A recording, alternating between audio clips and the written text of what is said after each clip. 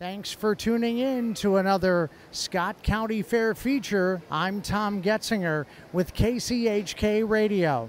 And I thought this particular time we would go to the west side of the fairgrounds because even though the Scott County Fair is located north of Jordan, which is in St. Lawrence Township and very, very close to the cities, this fair is still very much a rural fair. And to find the livestock, you come to the west end of the fairgrounds.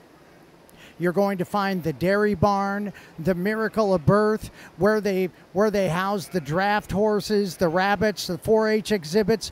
All of that can be found on the west side of the Scott County Fairgrounds. The Miracle of Birth has been an item that they've showcased for a few years now, and they got the idea from the State Fair. And now you can wander through, and there are various animals that are ready to give birth or they have given birth. And if you do miss the event live, they record it and have videos showing all throughout the fair. The Miracle of Birth at the Scott County Fair is very, very popular attraction.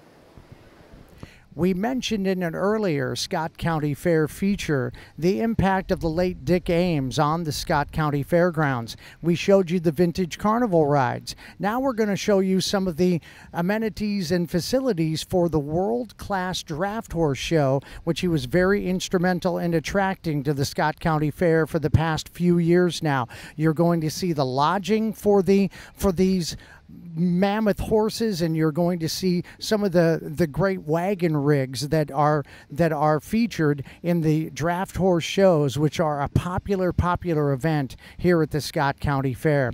I'm Tom Getzinger with KCHK Radio, and this is another Scott County Fair feature.